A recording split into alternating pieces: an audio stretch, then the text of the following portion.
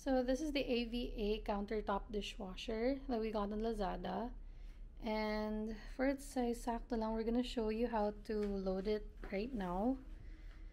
So very spacious naman siya inside and very straight to the point. Like this is where all the, what do you call this?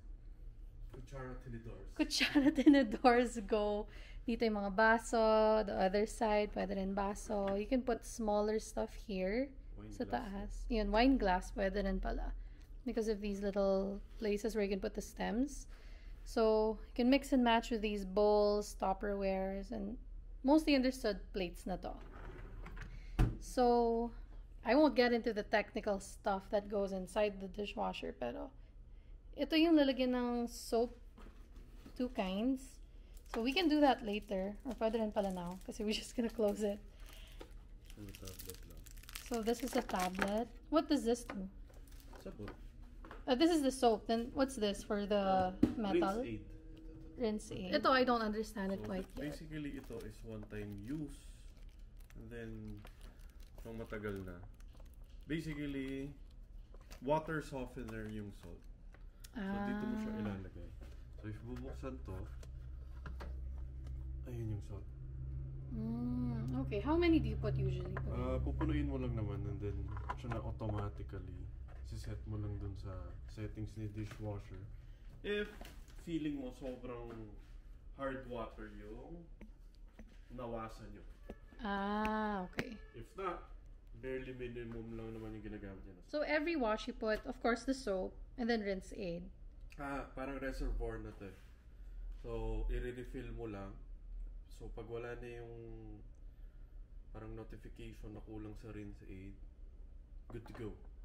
Okay, so nag-notify siya sa harap. We'll see it later. So, usually madumi lahat ng mga kubiertos namin. Pero inipon na lang namin for today. Kasi nabanlawan siya sa sink eh. So, inipon na lang namin today so we can show you how napupuno tong buong dishwasher. At the same time, mahugasan niya ng maayos despite na patong-patong sila. So, pwede mong unahin to. Pwede mo rin unahin yung sa likod. That's not a problem. So, since our bowls are kind of shaped na ng plate, yan, ito madumi. So, that's gonna be a good example later. I'll show na sobrang maging malinis yan. And it doesn't matter if pala may mga debris ng food. Magda-drain siya on the hose later. So, yan, you can put yung mga little plates here, mix and match of Tupperwares and whatnot. So, not necessarily na kailangan mo banlawan yung mga plate. Pag malaki yung plate. 10 inches. May specific na dapat naka-slant.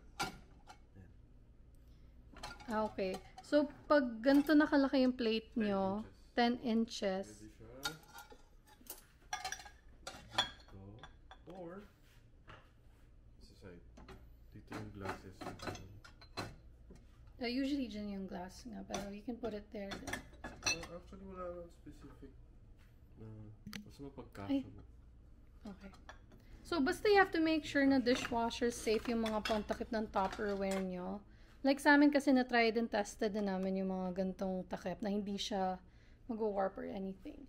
So, we don't really recommend pag yung mga ganyan, walang mga labels na dishwasher friendly, wag nyo nang isama. So, ito, technically, kasya siya and we can use this sa loob ng dishwasher. But, the problem is, pag yung rice, pag ito hindi mo binabad ng maayos, hindi siya matatanggal. I don't know if it's just this specific na spoon, pero pag stainless steel siya, natatanggal siya. Pero it's always just this one, ang hirap tanggalin. So, hiwalay na lang namin hinuhugasan yan if hindi na kasya like sa loob ng dishwasher. Like, pag puno ng plates, if puro maliliit lang ginamit namin, we just usually leave it sa side. Tapos nandito na lahat ng mga malalaking pots and pans. So, try natin oatmeal. So, ito try namin oatmeal. Mga 3 hours na namin binabad sa water. Iniwan lang naman sa sink. So, ito kakasya dito. Ano ba yung ideal pag mga bowls? Dapat face down? Aabot naman yung hot water. Ah, so ito okay lang magkadikit. Ah. Ayusin natin. Preferably magkahiwalay talaga siya. Yep. Pero hindi naman siya ganun ka-strict since may spray arm naman. Parang washing machine-ish. So okay na to kahit na naka-side na lang siya. Ah? Pwede ba? Pero patawal din ng tubig yan. Okay. So ito pwede na siya dyan. Yung important nga lang pala guys, since ito nakababad na, we're fine. Kasi wala na nga yung natirang rice. Kasi if yun nga, maninigas yung rice dyan if ever, if hindi nyo binabad. So here's yung isang note sa dishwasher na to. Kailangan itong space na to, hindi pwedeng maharangan. Kala namin may specific use yan, like it's supposed to be for the cubiertos. Pero apparently, bumubukas to. Pipitik siya. So, nakakagulat minsan na parang bug. Gaganon siya kasi bubuksan niya and it'll slam here. Kaya, so, if may harang, hindi magre-release yung sabon. So, how do we open this? We just close it na.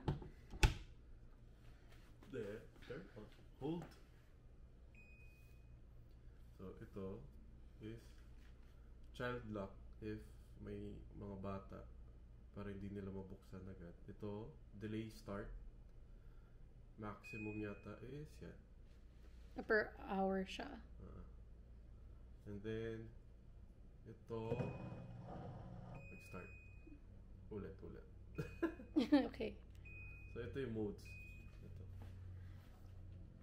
So, ito is for glasswares. Rapid, 25 minutes. Ito yung eco mode. 3 hours. Ito yung standard. Ito yung parang super clean. Which is 3 hours din. So usually ginagawa namin is rapid if kailangan yung kakain agad, gano'n. And then if may bisita, so ito usually ginagamit namin at the end of the night. Tapos bukas bubuksan na lang natin. 3 sets of dinnerware. So pag na-press na yun, set na siya, press play. So, ito na yung timer niya until the end. And now we wait. Paano yung setup nito sa likod? It's just outlet lang and may drain hose. So, yun na yung pinaka-setup. Parang may outside reservoir. If hindi kayo pwedeng mag-tap sa ito yun. So, ito yung nakakonect sa loob ng... So, ito yung supply ng water. So, consistently naka-open. Pero meron naman siyang adapter na if ever yung faucet nyo is compatible, hindi mo na kailangan to. Lalagay mo lang yung adapter and then turn on pag gagamitin. Ito yung ginawa namin. Pinalibot na lang namin yung hose. Technically, pwede mo siyang putulin. Actually, ito, if may space, pwede butasan to. And then, itatap dun sa drain mismo. So, nakarekta. Pero if not, pwede may palibot na lang sa sink. Yung ginawa ko kasi, sabi ko, wag putulin in case we move. At least, meron pa rin kaming option na mahaba itong hose. So, if gusto nyo putulin, you can. Pero, if you plan to have any long-term plans na temporary fix lang kasi din to. So maririnig nyo here yung magbubukas yung soap. The thing is, nagulat na ako. Hindi mo makikita. Unlike yung other na dishwashers, hindi mo siya makikita sa loob. Which is preferable kasi at least hindi mo na iintindihan. Hindi parang microwave na papanoorin mo habang ginagawa. By the way, bakit ito yung pinili mo over a different dishwasher? For its price and size, ito yung pinakasulit. Kasi si Maximus is around 21, 23, pero mas maliit dito. Mas maliit? Mas maliit. Pero ba't mas mahal yun? Ewan ko, mas sikat yata sa Maximus. Okay. So si Ava, parang bago-bago lang. So yung ganitong size kay Maximus is 23, 24. Tapos, basically same features. Yung sa kanila medyo gwapo lang since may aesthetic design. Ang lamang nito is may UV light. UV light. So after nung cycle niya, on yung UV light for deeper sanitation. Okay, pero power usage, ano kaya siya? And outlet-wise? If di ako nagkakamali, power usage per use, parang 40 pesos. 40 pesos. Tapos yung outlet niya, 220 lang. 220 volts. Tapos safe naman i-plug diretso. Pa-check nyo na lang sa electrician is if ilang amperes yung outlet. Para if nasa 10 amperes below, try nyong ipapalit yung outlet ng at least 15 to 16 para sure. And then, pa-check nyo na rin yun sa main breaker if yung fuse nyo is more than 15 amperes. Okay. Sigurado. Sige. So, since it says here, 56 minutes pa, balik na lang tayo pag tapos na. So, there's 1 minute left. Then, mag-alarm yung dishwasher na tapos na siya. Technically, you don't have to open it anymore. Pero if you wanna check, ayun, yun yung tunog niya. So, you have to be very careful. Sobrang init nito. Uusok siya. So, wag kang tututok dito. Just open it. Ayan. Pag kinrack mo yan, medyo, very hot. Preferably, wag niyong hahawakan yan. Pero if you check that, grabe, linis. Kaya natin hawakan na to later. Papakita namin yun sa oatmeal. Pero if you check yung mga plato, sobrang linis na nila. Hindi pa nga fully loaded tong mga gamit namin. Pero may mga sabon-sabon pa yan. And whatnot. Pero, malinis na yan for sure. So, if you check yung silverware, sobrang kintab nila. Compared sa pag na-hand wash mo, para may pagka-smoothing effect yung look. Pero if you check it, parang ang kintab na kintab niya. So, ito, burn marks na yan from before. Pero yun, if you can see, wala na yung mga oatmeal, and malinis na malinis. And hintayin nyo kung may sale. Binili lang namin to ng COD para ma-check nyo muna yung box and whatnot. And how long bago dumating yung Ayan, 1 week lang. Kasi hindi kami in Metro Manila. Ayan, that's it for the AVA dishwasher. I hope nakatulong ako. Thank you and goodbye.